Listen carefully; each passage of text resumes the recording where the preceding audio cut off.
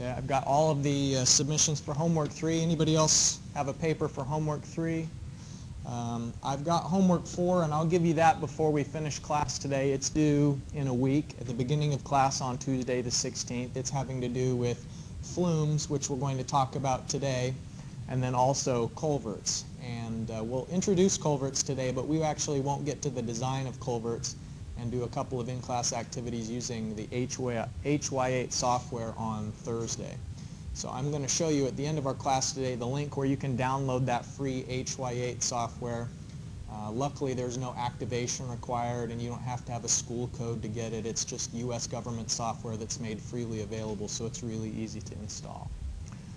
One other thing that I wanted to show you is that I know a lot of you are from outside the U.S., and I think that it might be useful if you consider whether to switch over the region and decimal settings for Windows, because there are commas where there should be decimals, and there's decimals where there should be commas.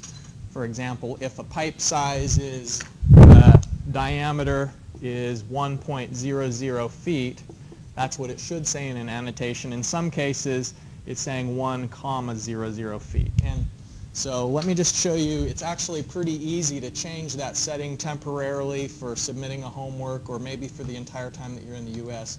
If you just type in here region, this worked, yeah, region, change the date, time, or number format, then it'll say format, and so it may be in some other format here, but if you go to English United States, then that is going to change the decimals so that, let's see, I know that it was, yeah, here in the numbers, for the decimal symbol, it allows you to switch between having the comma or the digit grouping. So you can make the adjustments so that instead of the periods, it's got the decimals where they ought to be.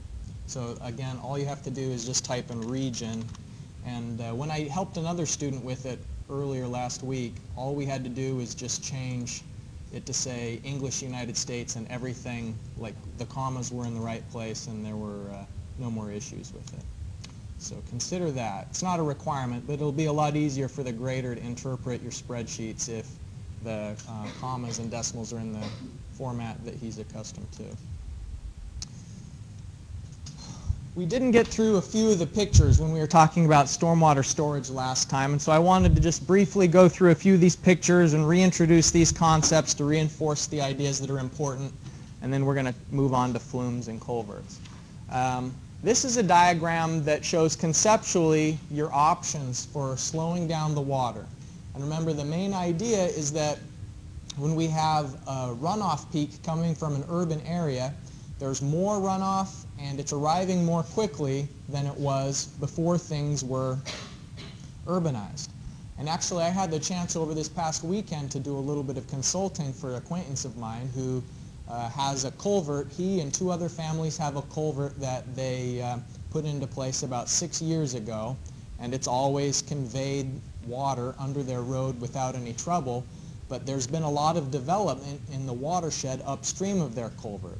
Now, all the other families who've put houses don't have to cross this culvert to get to their house, but they've added additional roof area and driveways and concrete patios, and all of that additional impervious area means that the water levels during a storm are getting much, much higher upstream of that culvert. And it actually failed a couple of weeks ago, and he had to spend around $1,800 to replace it. So it's just an illustration of how the people who generate stormwater sometimes aren't the ones who suffer it. So the way to prevent problems like that is, as often as possible, try and stop the water at its source. You can dispose of water locally. And it's interesting to think of water as something that has to be disposed of when so much of the country is in drought and they're critically short of water in California, Nevada, and the rest of the western United States. But here in the east, really sort of water is a waste product during big storms, and so we want to just get rid of it. And the ways that we illustrated that can be increased and facilitated is through infiltration to the soil. Percolation and pervious pavement are some of the ways to just get it down into the subsurface. And you'll remember that, for example, when we amend the soil, maybe if we have clay or rocky soils, If we dig that out and put in nice sandy soils and maybe a gravel bed underneath, that's a way of increasing the infiltration rate and enhancing local disposal of the water. Inlet control, I'll show you a picture of some parking area water storage, is just, it's not so much getting it into the soil, but it's trying to hold on to it for just a few minutes to delay the peak before that it gets concentrated and into a network. The last thing that can be considered source control, where you're stopping the water before it's accumulating, is to put it in a pond there at the development in question.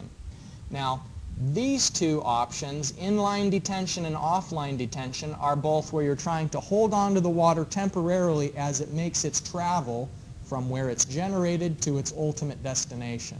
So it's just trying to slow it down as the water is traveling from point A to point B. And you can do that by making meandering channels. You can put in underground vaults, and they do that in Chicago, as a matter of fact. They have a series of underground stormwater vaults that during a wet weather event just sort of hold on to the water because the pipes are so large as it's traveling from one place to another, it delays the travel. And then finally, if the water is going to in a combined sewer to the wastewater treatment plant, then you'll have to put just a very large tank to hold on to it, because a wastewater treatment plant can't go from a low flow rate to a high flow rate, because there are actually microorganisms that are breaking down the waste products in sewage that have to, they can't react on a dime. They have to grow over the course of many days to adjust to flow rates. And so we have to sort of make sure that the water coming into a treatment plant is doing so at a consistent flow rate. So reducing the runoff volume by lowering the C value, detaining the stormwater, trying to keep all the water from a development, and then letting it into the inlet. We already looked at a video of pervious pavement, and this is showing that in pervious pavement, what you're going for is cement covering the aggregate, but very little of the sand that would normally fill in these voids. And so water has a flow path through the concrete. Here's a cutaway of what storage underneath a parking lot might look like if you don't have the option of pervious pavement, because pervious pavement may not work very effectively in an environment with repeated freeze-thaw cycles. It wouldn't be as durable. And so actually under the new practice facility that recently opened and under the new engineering building, they are having some tanks like this where they can store the first inch of rainwater during a storm. If it rains for an inch, the state mandates that there be enough storage on site to hold on to the runoff from the roof drain in underground tanks like this. And then when they fill up, the water will drain to the collection network.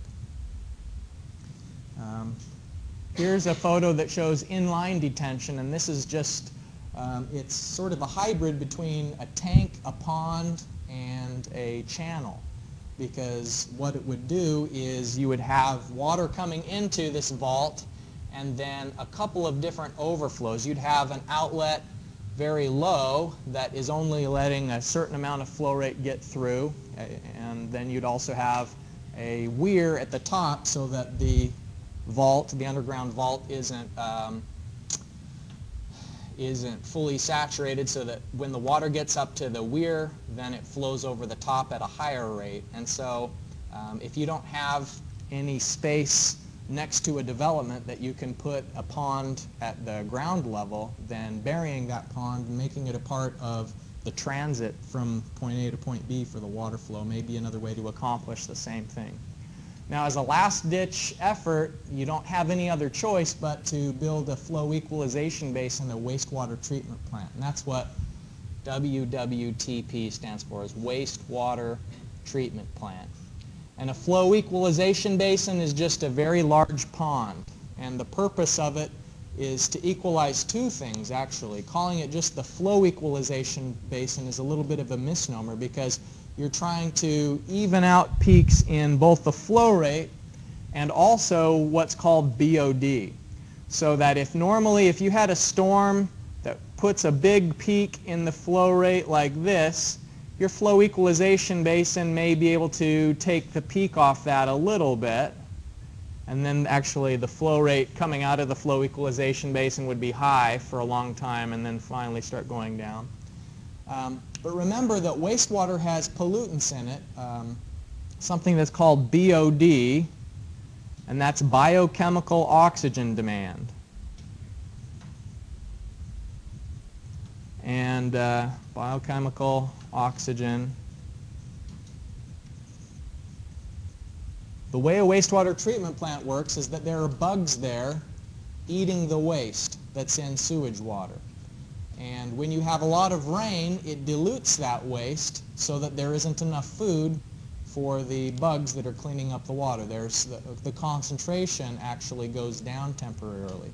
And so having a detention facility at the wastewater treatment plant allows you to equalize the flow volumes and also the strength of the waste, the BOD.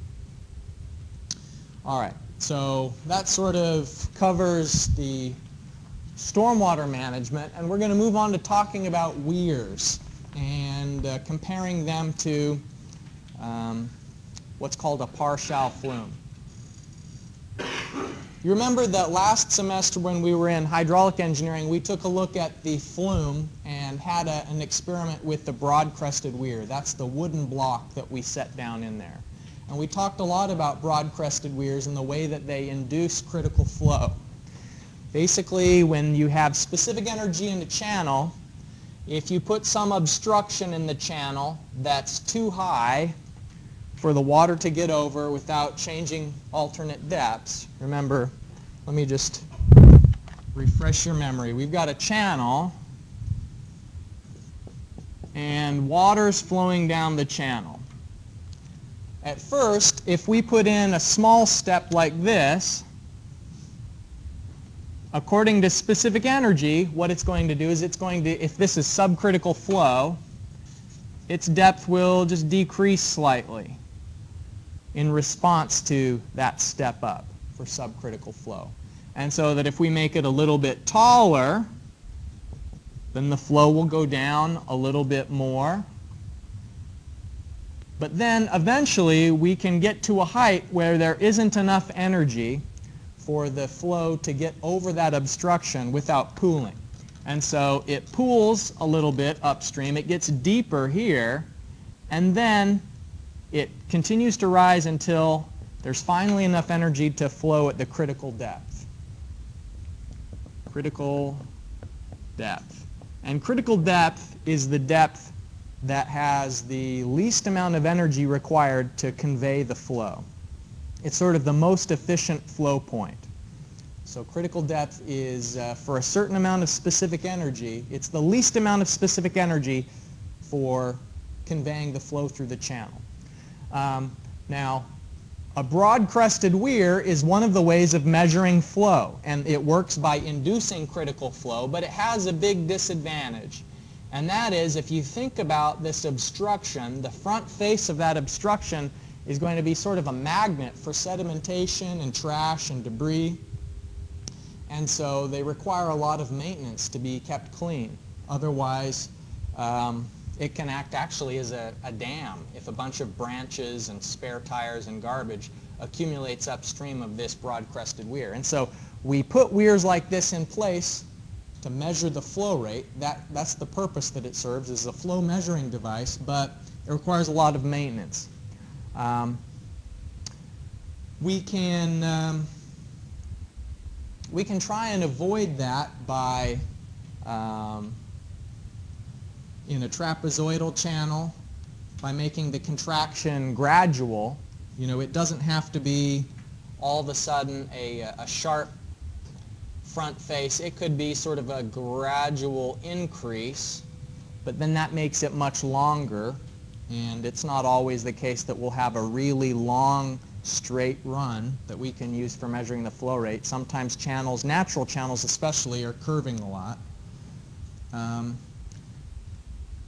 The other way around this, if we're trying to put in some sort of a choke to induce critical flow, because that's what this broad-crested weir is, a choke. Remember, we're trying to choke the flow enough that it pools slightly and then critical flow goes over the obstacle.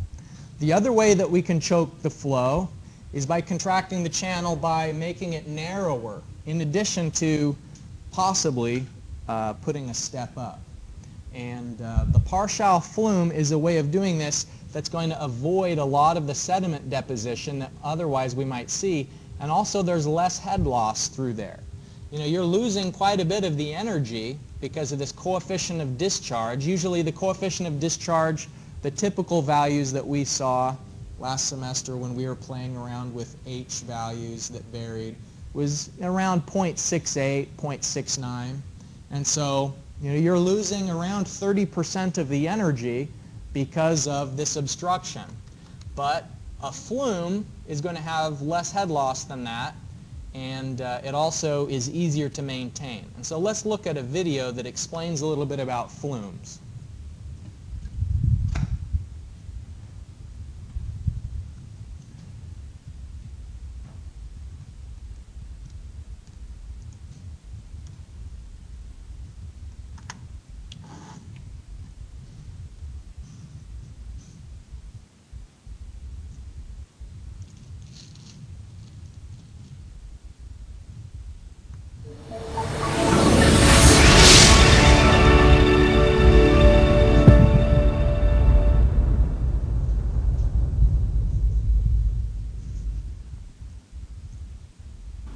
The American Society of Agricultural and Biological Engineers' 19th historic landmark designation is the Parshall measuring flume. Since the beginning of irrigated agriculture, it has been important to accurately control and measure flows of irrigation water.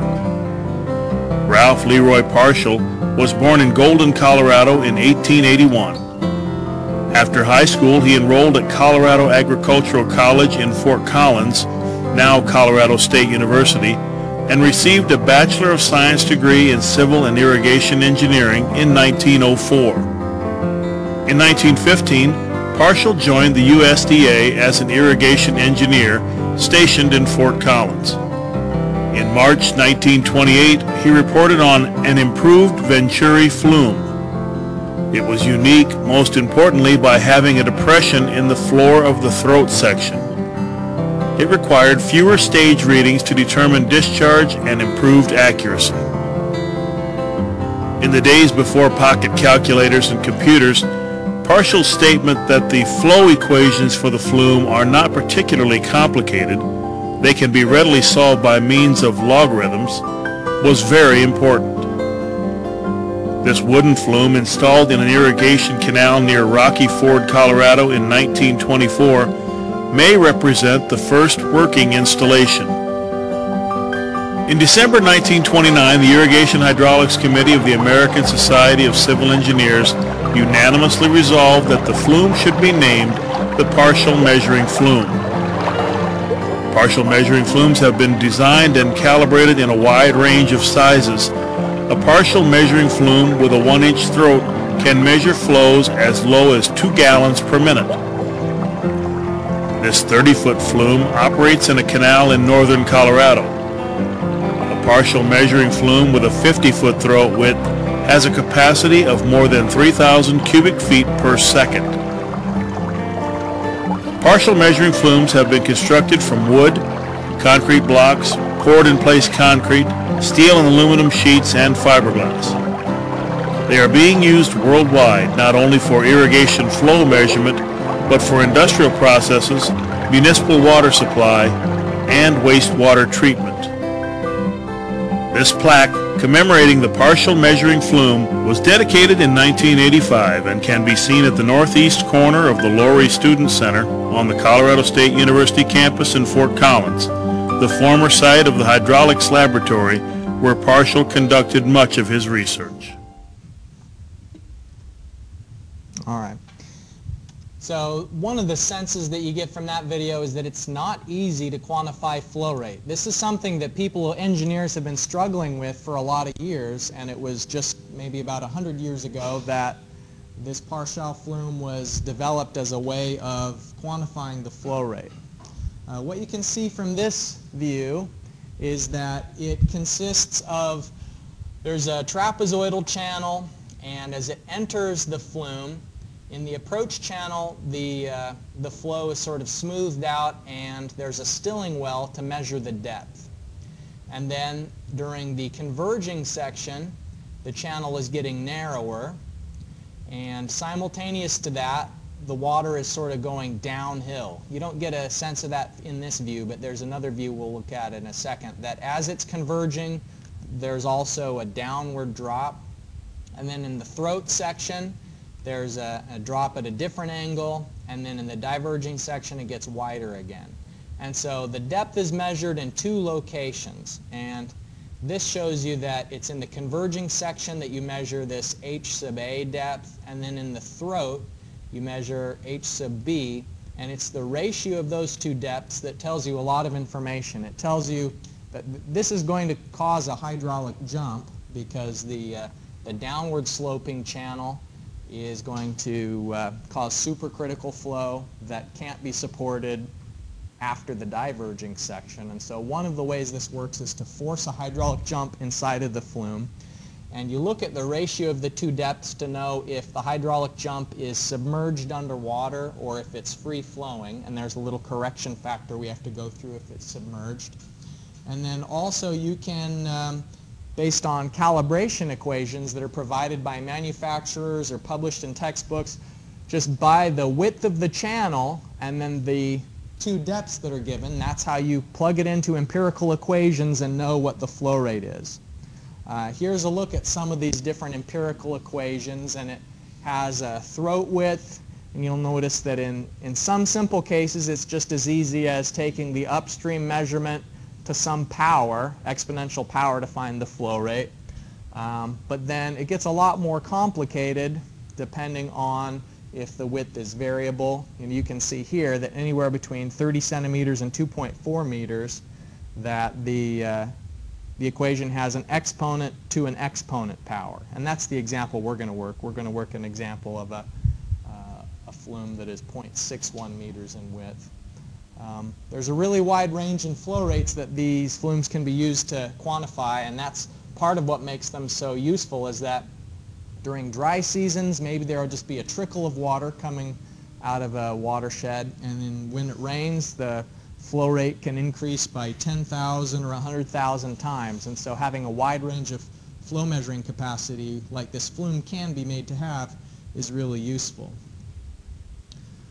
So here's the process that you have to go through. Like I mentioned, there's a hydraulic jump inside of the flume, and a hydraulic jump can be submerged under the water that's downstream, and you know whether it's submerged by looking at the ratio of these two depths. And so one of the first considerations is deciding if the hydraulic jump is submerged, and if the h sub e to ha ratio exceeds what's shown here, then it is submerged, and the correction process is a little bit more complicated. Here's an example of a flume that has a width of 0.3 meters, what correction factor you have to apply based on how submerged the hydraulic jump is. So if we have an HB to HA, then you find out what is the percent submergence for a certain head reading. You'll go over to the percent submergence and then down, and that tells you what the correction that has to be applied is. And this is for a 0.3 meter flume. If you have a curve for a different width, then you can just go through this simple process of finding out what's the upper head and what's the percent submergence. If you don't have a figure like this for a different width, here are some correction factors that let you use this figure for other widths. So you can see how this figure is only for W equals 0.3. But we can use this figure with a 0.61 meter width, for example, by going through this process and finding the correction and then multiplying the correction that this says by a correction factor. And then here's the list, the table of correction factors. We'll go through an example that illustrates the process from beginning to end. But I just wanted to give you an overview of that. Let's say that we're interested in a flume that has a width of 0.6 meters, and the depth in the converging section is measured for a certain flow rate to be 45 centimeters, and then the depth in the throat section is measured to be 39 centimeters. First of all, we're going to find out if the jump is submerged, because whether it is tells us whether we have to go through a more detailed correction process. And then we're going to find out what's the flow rate through the flume. This example is very similar to one of the homework problems, actually two of the homework problems, 2 of the 4.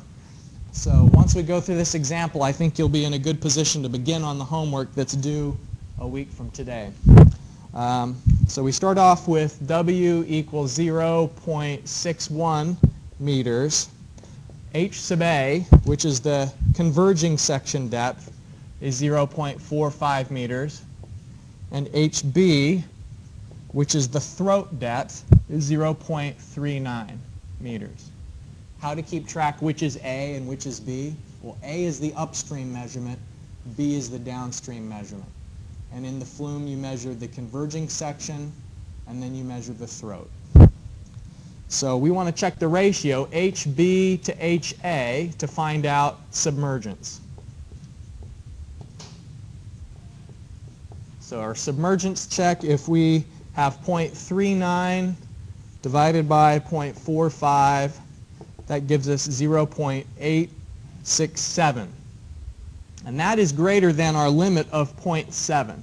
If we go back to the previous slide, you can see that the limit is 0.7. If H sub B to HA is any larger of 0.7, then that means that the hydraulic jump is submerged. So we have to go through the correction process. So yes, the hydraulic jump is submerged.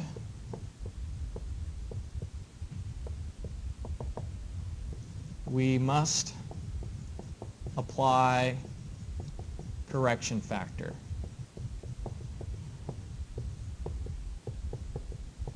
To the equation.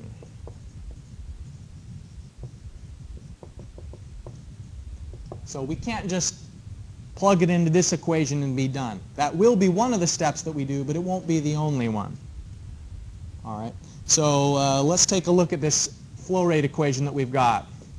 This is obviously empirical. This is not the result of Bernoulli's equation.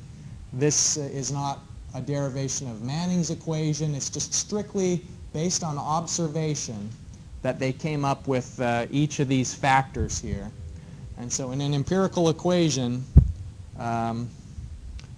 it's only valid for the certain flume width in question, or a range of flume widths that it's calibrated for. In this case, we have 0.372 times W to the 3.281 times HA, and that's to the power of 1.570 times W to the 0.026 power. Now our width is 0.61. We know HA. HB doesn't formulate into this equation. Let's substitute in the values that we know. 0.372 times 0.61 meters. And then that's going to be times 3.281 times HA, which is 0.45 meters. And then that's 1.570 times W, which is 0.61 meters. And then just the W is to the power of 0.026. Why don't you get practice punching that into your calculator? It's an exponent with an exponent. See what you get as the flow rate for this flume.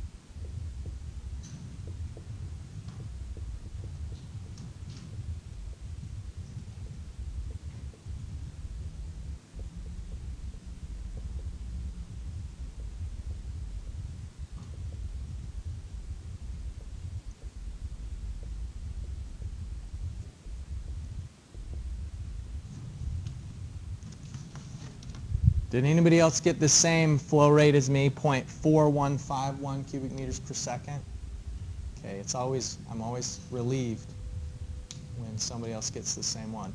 That's only the flow rate, though, if there wasn't a submerged hydraulic jump. Because there is a submerged hydraulic jump, that's causing some energy losses inside of the flume. And so we have to go through the correction process to find out what actually is the flow rate by finding the correction factor and the correction amount.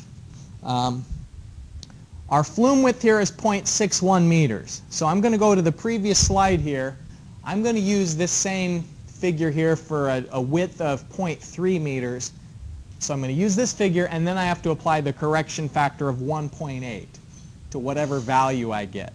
Because my flume is bigger, so there's going to be more of a correction factor required. So my correction factor is 1.8. Okay,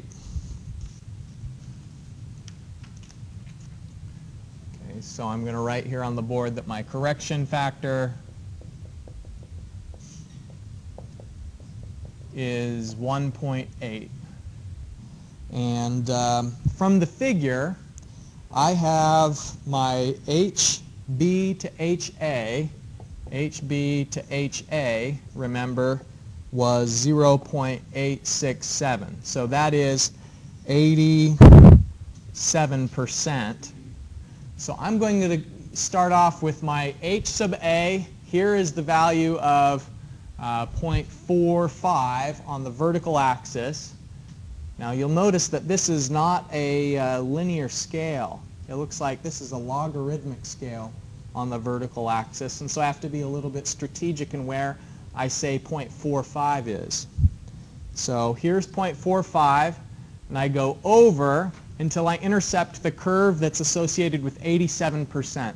So I'm going over, looking for 87%. It's between the 86 and 88. So here it is, 87%, and then down.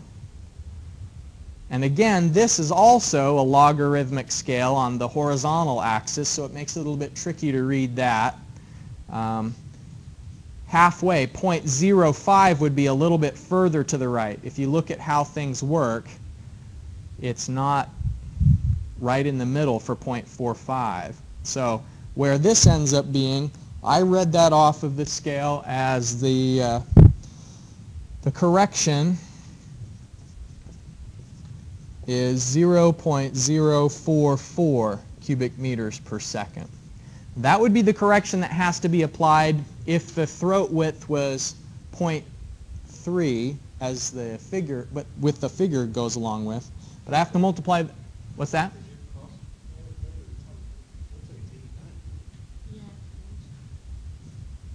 Let's see, did I do it on the wrong one? Let's see. Now here's the curve to 88. Look, here's the 88 line. Okay? And so it's above that. It's between the 88 and here's the 86 line. Yeah, so it's in the right spot. I'm glad you asked, though, if you had any uncertainty. Okay, so the delta Q is going to be 1.8, which is my correction factor, times 0.044 cubic meters per second. And that is 0.0792 cubic meters per second. So the final answer, this was what I got if it was free-flowing, but now I have to subtract that amount because that represents energy loss due to the hydraulic jump being submerged. So the actual Q value is 0.4151 minus 0.0792, and so that is 0.3359 cubic meters per second. So this is our final answer to what's the flow rate through the flume. It's because this figure is supposed to only be used for a Parshall flume that has a throat width of 0.3 meters. but I can use this figure for a different flume width if I take the answer that it gives me and multiply by a correction factor. So if I had this figure for the throat width of 0.61, then I wouldn't have to use the correction factor. But it's kind of like if you were using if you had a speedometer for your car and you go up to Canada, like if your speedometer didn't say kilometers per hour, then you'd have to think in your mind, well, I've got to multiply by the conversion factor from miles per hour to kilometers per hour. Here, this figure and this scale is for a throat width of 0.3, but our flume is 0.61, so we have to adjust its answer by this correction factor. Any other questions about the flume question? In the homework that I'm giving you today, I just ask you to go through the process of calculating the flow rate for a certain flume. And then in the second question, I ask you to sort of design a flume and then ask you what would happen under a certain situation for the flume that you design. Designing a flume really is just a matter of looking at the range of flow rates that it's valid for. So designing a flume means you find out what flow rate range are you going to be in and then picking the throat width. You're saying, well, if my flow range is going to be in this zone, maybe I'll choose 23 centimeter throat width. And then just evaluating how does that flume behave for the flow rate that you actually will have. All right. Now we're going to talk about culverts today. And just to get us out of the mode of me lecturing and you listening, I wanted to give you this critical thinking form. This asks a couple of questions just so that you can sort of try and figure things out on your own about culverts, and then we'll talk about it together.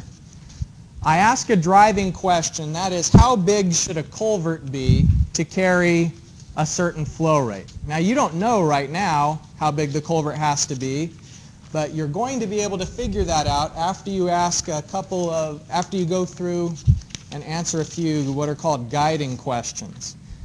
So the main driving question is, how big should a culvert be if it must convey a flow rate of 20 cubic meters per second under a 2-lane asphalt paved roadway? You don't know that yet, but you can do these supporting questions, and it's a front and the back here. I'm going to give you some homework points for completing this in class today. It's counting as an assignment question, so it gives you some incentive to do a good sketch and to think a little bit about each of the questions here. So we'll take a few minutes for you to work on the front and the back, and then I'll ask you to work with a partner and discuss what you got and their answers. But for now, just think individually about the questions that are asked on the page.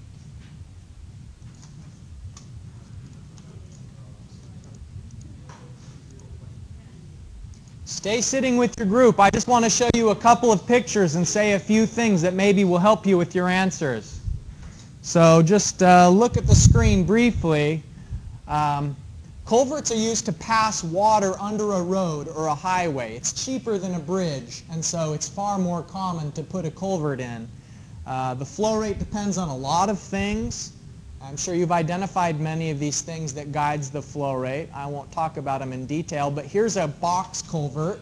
This box culvert has what's called 4 barrels. Each of these openings that water goes through is called a barrel.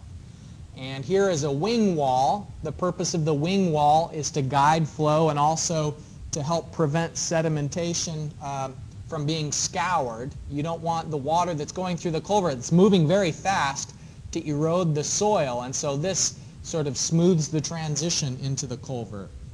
Here's a picture of a box culvert. Some culverts at the bottom are unlined. This is showing that the concrete is on the side and the top, but the bottom is just a natural channel in this instance. Maybe. Yeah. Here's a galvanized steel pipe culvert. So it can be any conduit that passes water under the road,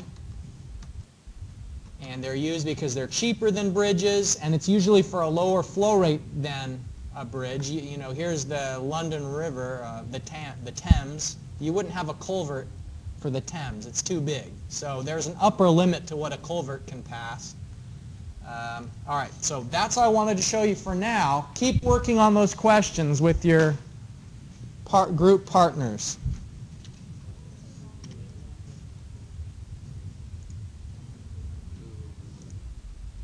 Okay, I want to show you a few other things about culverts before we run out of time for class today.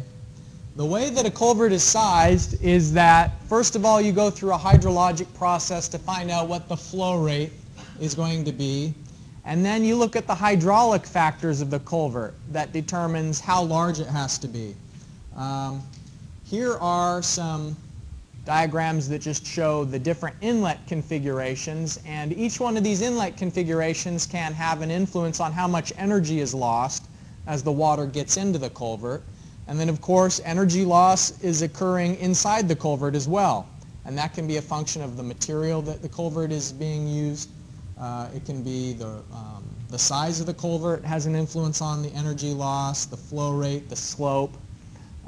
Culverts can be broken down into, their behavior is broken down into inlet control and outlet control. And inlet control, as you can see from each of these diagrams, is when, generally speaking, how much water gets through the culvert is governed by the size of the opening. Like the barrel itself could carry a lot more flow, but the size of the opening is limiting how much actually gets through the culvert. And this is pretty common for inlet control to be what governs. Outlet control means that it's not the opening of the culvert that's slowing down the flow so much as actually the contact with the pipe itself.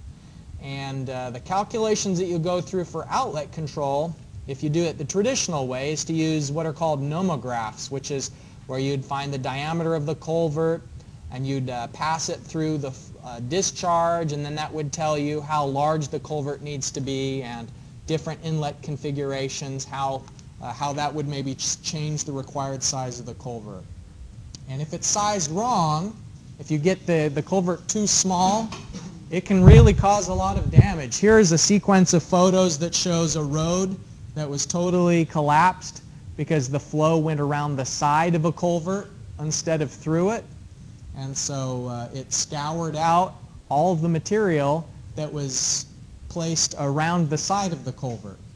So the stakes are pretty high. If you missize the culvert and the headwater gets too high, that creates a pressure and it will scour away the fill material. Here's a picture of some culverts that I took these photos in the UAE, which is a dry desert country, but still when it rains and rains very hard, the culverts has to be large enough to convey that big rush of stormwater as it comes through. Here along the face of the culverts they had a wire mesh to keep this gravel and heavy rocks in place. Gives you an idea of how large it is. Here's the software you should download. Just if you Google HY8 download, then you'll come right to the page. Actually, I have the link here to version 7.2, but I think now the version is 7.3. If you don't install it on your computer, then we can just use the tablet computers, but in class on Thursday, we're going to take a look at an example that will allow you to very quickly identify whether the culvert is inlet or outlet controlled and how the hydraulics are behaving under a certain flow rate. That's it for today. Remember that your homework assignment is due a week from today. I'll hand that out as you're leaving. And let's go to the announcement slide here. All right. We will talk more about culverts when we get together on Thursday.